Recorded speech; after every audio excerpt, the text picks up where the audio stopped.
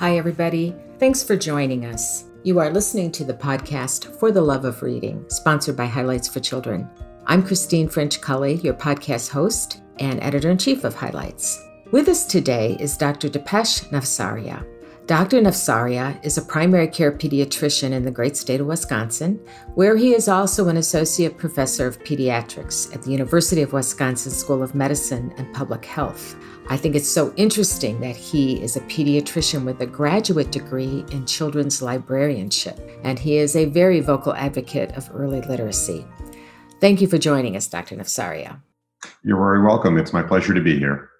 I'd like to begin, if you would, by hearing more about your personal story. Can you talk a little bit about how you, as a physician, came to become so deeply interested in early literacy? So I became interested in early literacy when I was an undergraduate at Boston University. I worked for a program a research project that looked at parent-child interactions. Down the hall from that project, where I was analyzing countless hours of videotape, there was a program that I heard about in the primary care clinic there called Reach Out and Read. This was this wonderful idea that children should be getting books at regular checkups, and that parents should have an opportunity and advice and support in working together with their children through daily reading. Now, I thought this was the greatest thing. Now, I was an undergraduate. I really didn't know that much about all this, but it sounded like a neat idea. That was ultimately what led me to be exposed to this program when I was a physician assistant in Washington, D.C., to set up a Reach Out and Read program at the clinic I worked at in Illinois later on. And then ultimately, when I was in medical school in Illinois, to choose to go to library school and learn more about children's books. And that's how I basically fell down that rabbit hole. That's a wonderful rabbit hole to fall into. We here at Highlights are big fans of Reach Out and Read. We love their commitment to getting books into hands of children and helping parents understand the importance of that work.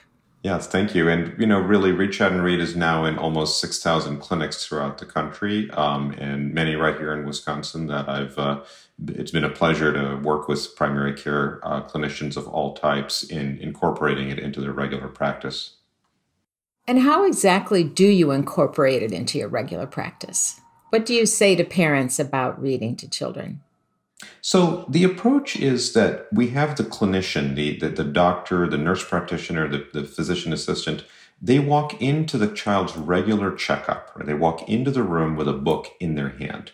This book is age appropriate, developmentally appropriate, culturally, language appropriate, all those things. And we give the book directly to the child.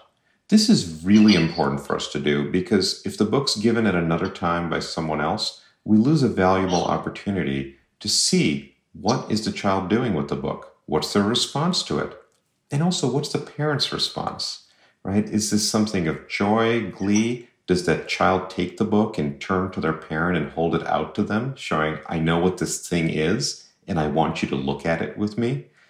It tells you about what their home exposure is like and all of those things. So when we walk in, hand that book to the child and watch, we can do a lot of our developmental surveillance. Fine motor skills, language, gross motor, if they run across the room to get the book from you, all of that. And you notice we haven't said anything yet, right? We're just observing what happens. It's only then that you get to ask the question in a neutral, non-judgmental question. Tell me, how often do you get a chance to share books together, right? Because there's no one right answer. If you say, you read to your child every night, right? Well, then what happens is that you get something along the lines of, yes, of course I do. So asking a neutral question then gives the parent a chance to offer an answer, and then you can take it from there. Take whatever they're doing or what they'd like to do, and then you can build off of that and kind of grow that, and also do some troubleshooting. The parent who tells me that their squirmy toddler no longer likes being read to, what they're doing is often they're reading at their child instead of with their child because they think their child is supposed to sit quietly and just listen to the story. Well, that doesn't work for a 15-month-old. They have a naturally short attention span. That's a normal thing. So parents get easily discouraged if they don't recognize that's normal. And if we tell them, it's actually absolutely okay if your child doesn't want to read every single page. It's okay if you go backwards in the book. It's okay if you talk about the pictures. We're not going to make you write an essay on the book.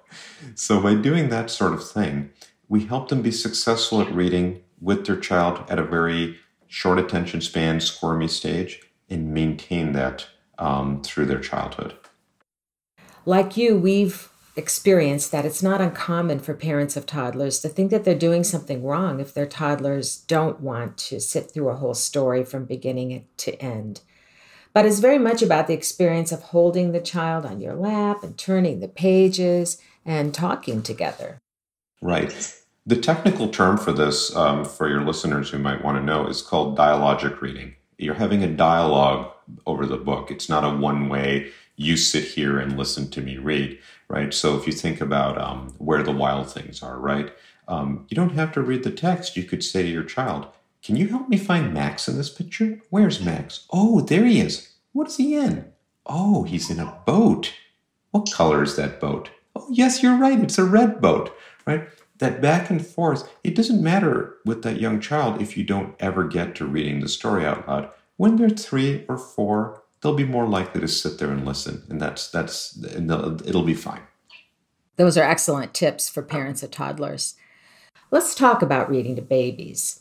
As I think you know, we here at Highlights have developed a magazine for babies, Highlights Hello, and we also publish a lot of books for babies.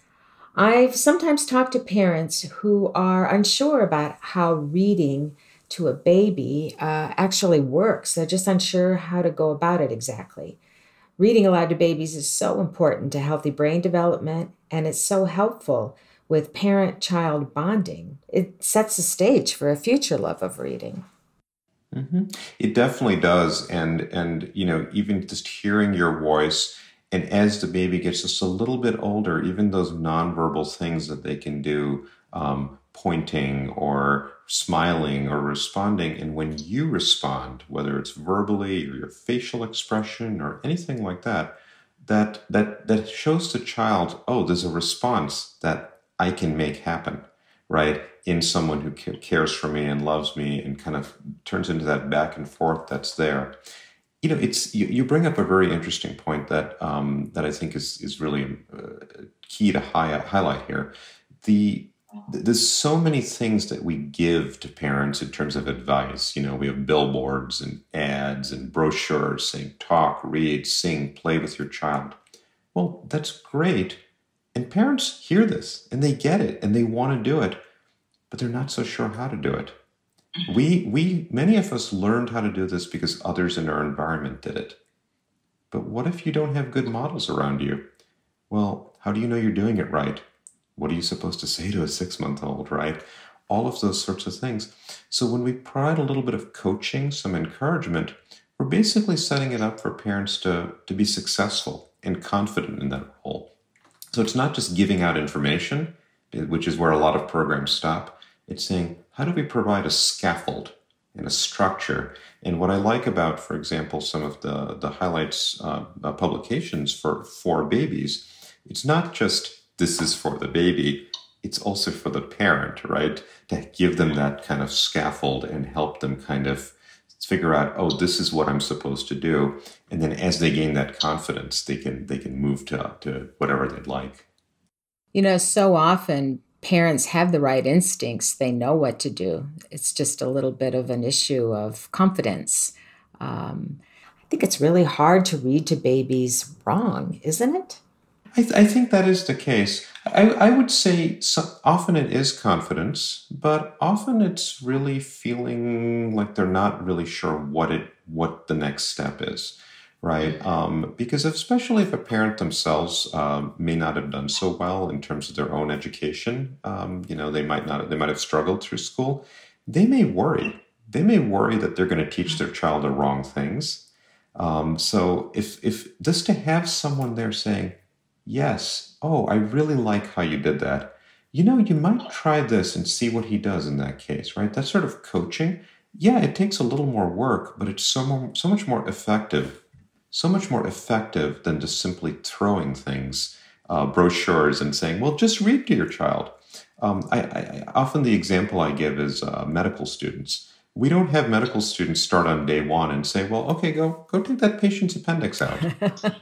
And then act like, what do you mean you don't know how to do that? Doesn't everyone know how to do that? Right? Why is parenting any different? Parenting is hard, so we need to kind of stop that this assumption that it's almost like people act like it's a moral failing, like this, you must not love your child enough if you don't know how to read to them.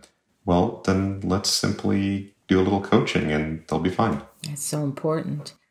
What advice do you have for parents in terms of selecting what they would read to a toddler or to a baby? I know most parents are familiar with board books. Board books and other picture books. Board books are great if you want the child to manipulate the pages. We often think board books are really about tough books that children can mouth and throw and the book can withstand it. But the other thing is the thickness of those pages is actually designed for a kid who doesn't yet have a pincer grasp. If they have a palmar grasp, they bat at those pages to get them to turn. So a board book is actually beautifully engineered to allow for that. But whatever it seems to appeal to your child, and honestly, squirmy toddler, keep a nice stack of books and move on through them. I'm actually not too concerned if a child spends like a whole 20 seconds on a book and moves on. That's okay. They might also want to study a book for many minutes, and that's also okay. So I think having a broad variety, and certainly if access to books or affording books is a problem, you can check out many lovely books through Bookmobile, Public Library, etc. programs. And just let them have that variety and go through it to whatever extent they want. There are, of course, beautiful award-winning books. They're award-winning for a reason. There's lists online that are produced by many entities. And your local public librarian is usually great at offering advice. But I'm going to say, it might matter more for a preschooler, certainly older kids. Toddlers tend not to be too picky, or at least they're not picky in predictable ways. So, I had a child care provider when my children were young, and the husband used to pull my son up on his lap when he was about 2 or 3, and go through car magazines with him together. At that age, even that kind of reading together is wonderful, right? Yeah, at a young age in particular, it's about hearing your voice. We had a dad once in the newborn intensive care unit who would read the articles from the Wall Street Journal out loud to his preterm baby. It's about voice more than anything else. Now, I can't imagine a 15-month-old being too excited by looking at a newspaper filled with mostly text. Yeah, it's really about having that shared experience together. And you can turn looking at a car magazine that's geared for adults into a great game, right? Hey, let's count the wheels. What color are these cars? Et cetera, et cetera. And it's the feeling of closeness, and as you say, hearing the familiar voice, and it's strengthening the parent-child bond. Mm-hmm. And that it gives us an activity to do together. And the thing is, even small doses of that physical contact and time shared together looking at something can be very effective, right? No one's saying you should be reading to your child for 4 hours a day straight. That probably won't go so well. But even if you're a busy family and you say, okay, I have 10 minutes, let's sit down for 10 minutes. That 10 minutes actually has much more of an effect than you'd think. That's an important point. I think most of us know the importance of bedtime stories, and that's a ritual that's very common in many households, but it doesn't have to be just at bedtime. It can be any time. Yeah, that's absolutely correct. And thinking about, are there times in your life with a young child where, you have a moment, right? You're waiting in line somewhere, or you're at an appointment and you're in the waiting room. Choosing to pull out a book is a great option to kind of make good use of those short segments of time. And certainly better than continually putting a child in front of a screen. We can certainly talk a lot about screen media, But I think that allowing children to kind of see the reading together or reading on their own, even if they just want to quietly look at the book themselves, as a default activity, rather than, oh, we're not doing anything for these 5 seconds, I must ask for the phone, which is becoming all too common. It's about expectations and what kids really are looking for. Yeah, it's easy to slip a board book or a small book into a diaper bag or a purse or a tote bag, and make good use of those little periods of time we have together. I will also say that asking places that you might be in frequently, like a doctor's office or anything along those lines, if they fill their waiting room with screens and other digital distractions, you might make a comment and say, I'd love to see more books out here. I'd love to see more, toys that are physical toys for them to play with, etc. Because they often take that into account. Sometimes, it's amazing kind of in the name of, we need to have something for the children, and people who aren't actually experts in child development and thinking about this are sometimes developing those spaces. I've actually seen better waiting rooms at car service centers sometimes than in some doctor's offices, in terms of what's good for children. Interesting. That's a great suggestion. Can you talk about the importance of repetition? Toddlers and preschoolers often want to hear the same stories over and over. Parents may tire of that, but it's not a bad thing. It's not a bad thing, and I just want to highlight that it's a perfectly normal thing. I have run into families more than once who've very hesitantly asked me if their kid is okay, like is their brain okay or something like that. And, I've said, I don't have any reason to think it's not. Why do you ask? And they say, well, they want to hear the same story over and over. And to them, they were really worried. They were saying, does my child have a memory problem, or something, and didn't recognize that this is actually a normal developmental process. So I think we should, it's not just, gee, is repetition, okay. It's also like, no, it's really not a sign of anything bad. So repetition offers a few things to children. It offers familiarity, right? If you know what's going to happen next, in a book that you've read many times, it offers a sense of mastery, of control, in a world that's often confusing and new and all those things. So for a child to know, I know what comes next, actually gives them a sense of control when they themselves can't decode text yet, and so on. It also offers a sense of comfort and familiarity. And sometimes it can offer, when it's done just enough times, just like anything, it can offer a way to convey a sentiment or an emotion that they might not be able to put together yet. So I'll give you an example. When my son was young, I used to read Goodnight Moon to him as the last book we would read before we would turn out the lights and put him in bed and turn out the lights. That's a classic. Yes. And there was one night he must have just been tired, and he was maybe a year old. He wasn't saying much yet. He must have been feeling tired. He reached down in the stack of books that I had, grabbed Goodnight Moon, and handed it to me. And I was like, oh, okay. He's telling me I'm tired. I want to go to bed, right? So we quickly read it and off to bed, right? And it was great because he knew what that was a signal for. He knew what it meant, and he was able to convey his desire to me in a very clear way. I love that story. That's great. Our conversation today reminds me of that saying, readers are made on the laps of their parents. But I'm thinking that we could also say readers are made in the arms of their parents, because it's really never too soon to begin exposing children to books. We know the evidence is fairly clear that reading to children and exposing them to books and the book sharing, more importantly, from birth is key and critical. So Reach Out and Read has been saying that now for from the from birth piece, certainly for the last several years, and certainly from infancy for 30 years. The program is 30 years old this year, this past year. And so we know how important that is. And it is, I think sometimes there are parents who say, why would my child get anything out of a book now? And we know that the brain science has really showed us that it does all the things that we've talked about. And there's no reason to wait until a child is older because they get that familiarity and that comfort with books. There's a lot of conversations in our society these days about children and reading ability and what's the best way to teach reading. So there's things that can get in the way of reading, right? There's the various learning disabilities.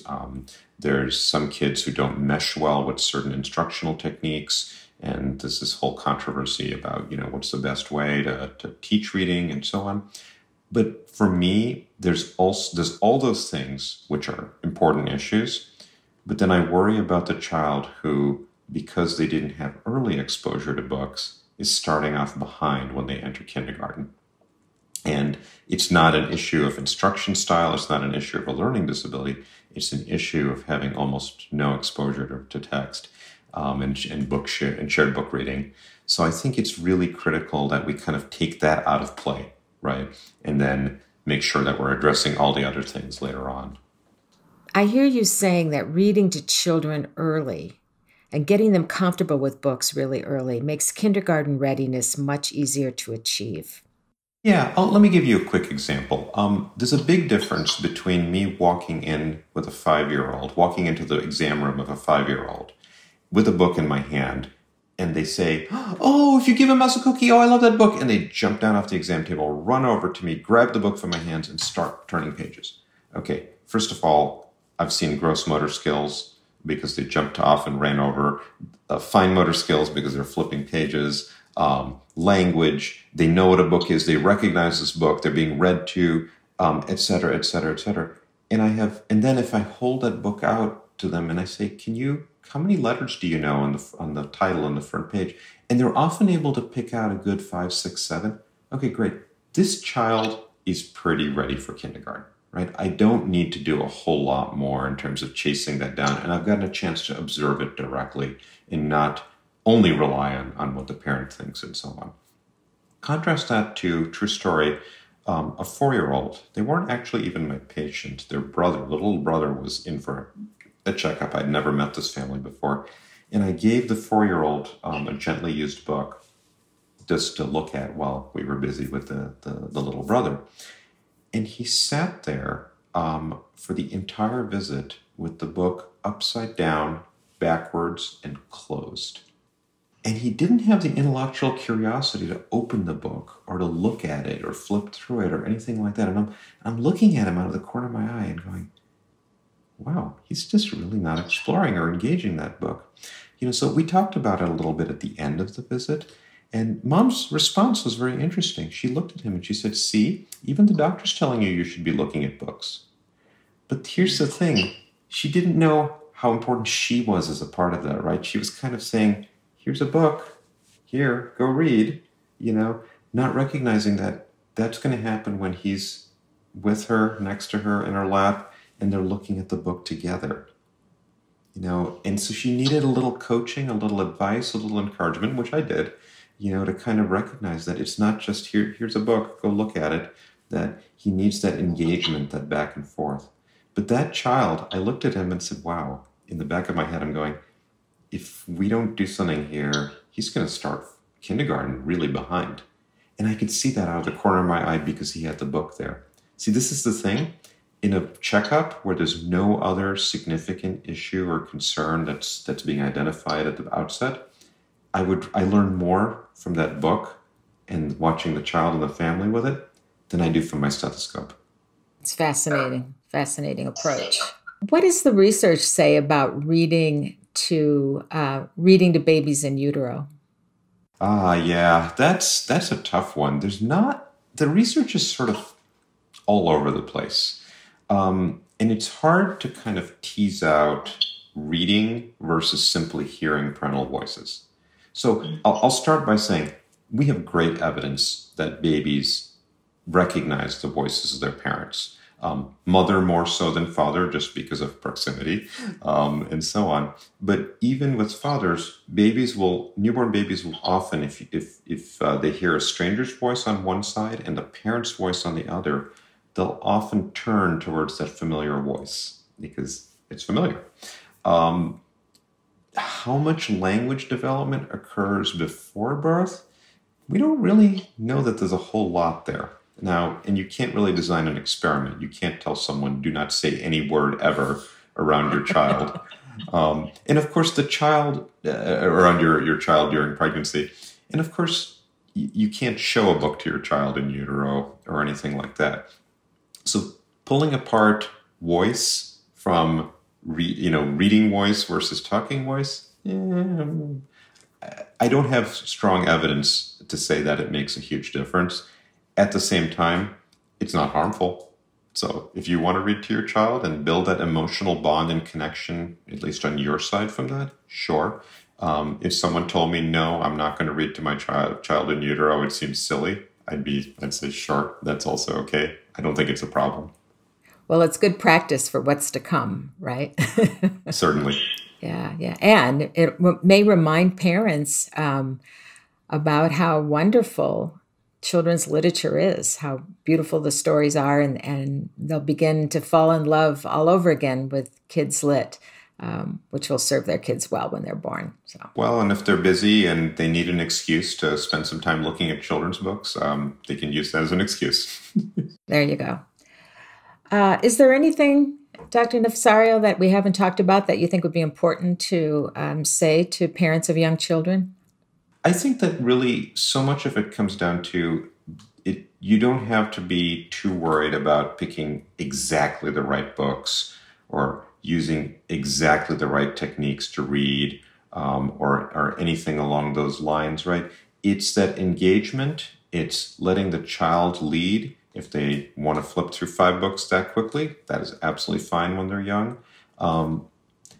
There's no such thing as the absolute right book or the absolute best way to do it. We have zero evidence of that.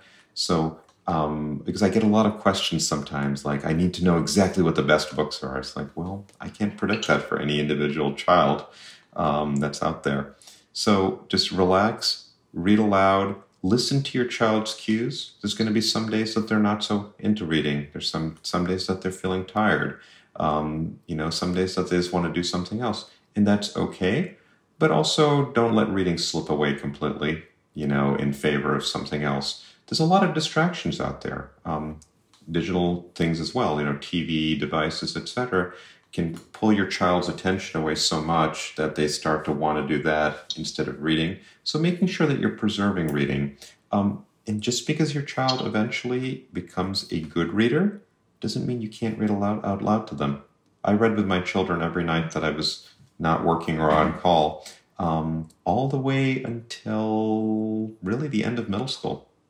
They're good readers. They didn't need me to read out loud to them, but it was something we did that really connected. And the only reason we stopped was high school. Just sports and other things just got in the way a little bit too much in the evenings. Yeah, there have been a lot of surveys of children who like to read. And one of the things that pops up often is the idea that even though they've learned to read independently, they still love it when a teacher or a parent reads aloud to them.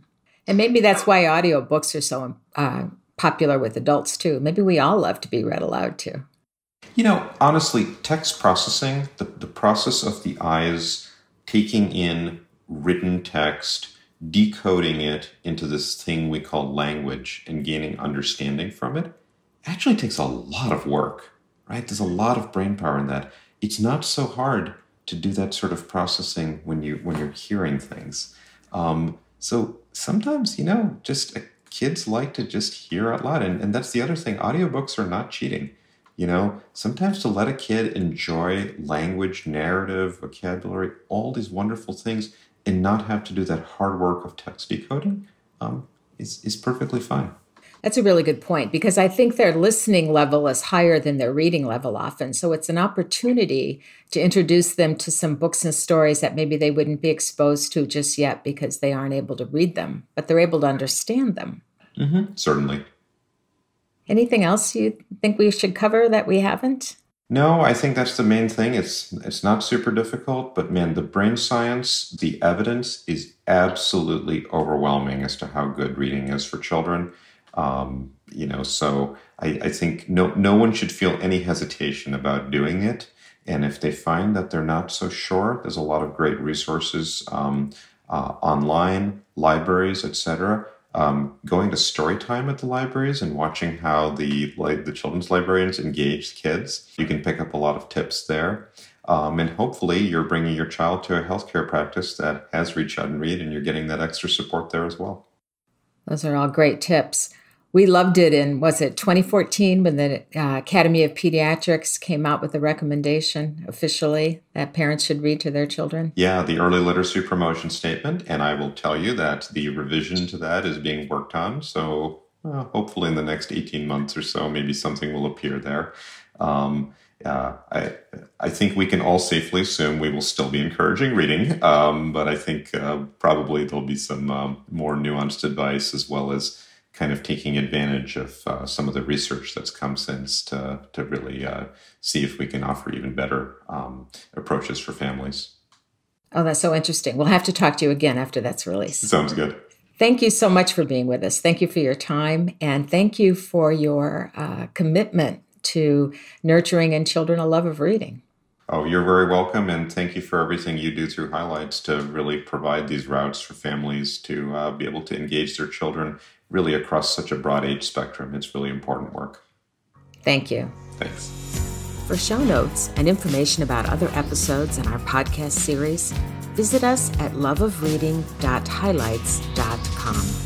My name is Kinley. I read aloud to my little sister who's 4 years old. We'll sit in her bedroom and we'll just read.